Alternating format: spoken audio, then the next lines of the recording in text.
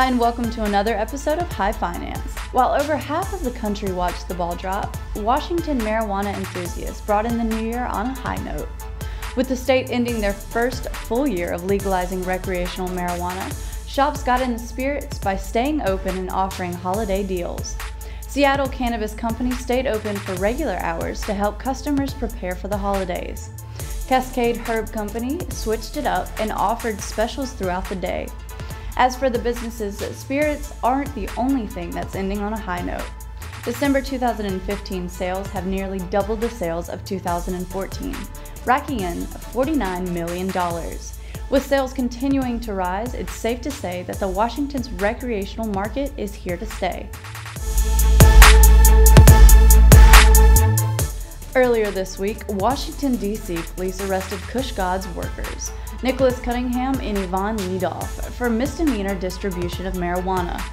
Kush, an enterprise that exchanges marijuana for donations, has a fleet of marijuana-plastered luxury vehicles that travel through district's busiest neighborhood to trade marijuana-related products for donations. Although voters passed Initiative 71, the retail sale of marijuana is illegal. According to the Washington Post, Metro Police began investigating Kush after receiving complaints of Cunningham's vehicles acting as a marijuana retail hub. Cunningham and Leadoff pleaded not guilty on a misdemeanor distribution of marijuana and are scheduled to return to court on January 28, 2016. Hi There launches the Hopper, a marijuana party bus in Denver, Colorado. The Hopper is a 20-passenger limousine-style bus that picks up Hi There users at pre-selected stops. On the bus, travelers can consume cannabis while traveling to and from their destinations. While riders have to provide their own supply, the trip is free of charge.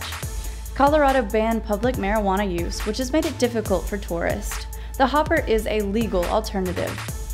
According to Darren Roberts, a co-founder of Hi There, the Hopper combines innovative technology and social responsibility to create a utility that cannabis customers in Denver will gravitate to.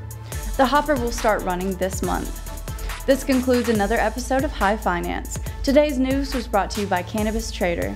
Check out stonegirls.com for the latest updates on cannabis culture.